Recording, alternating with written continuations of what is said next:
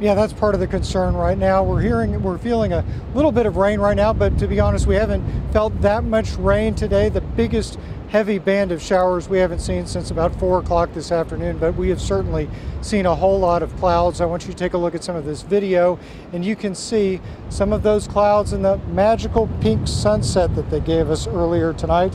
Now, the people on the island tonight don't seem to be fazed by the threat of the arrival of a hurricane in just a few hours. Visitors were still on the beaches and in the water until it got dark tonight, and partiers are celebrating in the bars along Seawall Boulevard. We caught up with a couple of island natives tonight who came out to see the rough surf. We asked them if they're concerned.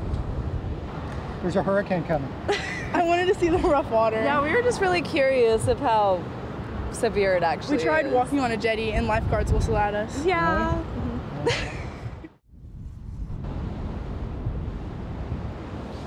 Now, the last time we checked in was during our cut-in at about 8 o'clock tonight, and back then the wind speeds were about 22.5 miles per hour. I'm going to try our wind gauge right now, and you can see they're, I don't know, steady at about 18 miles an hour, around 20 miles an hour. That's about the highest that we've seen so far tonight. However, things are expected to get much windier as the night progresses. Back to you. Matt, thanks so much.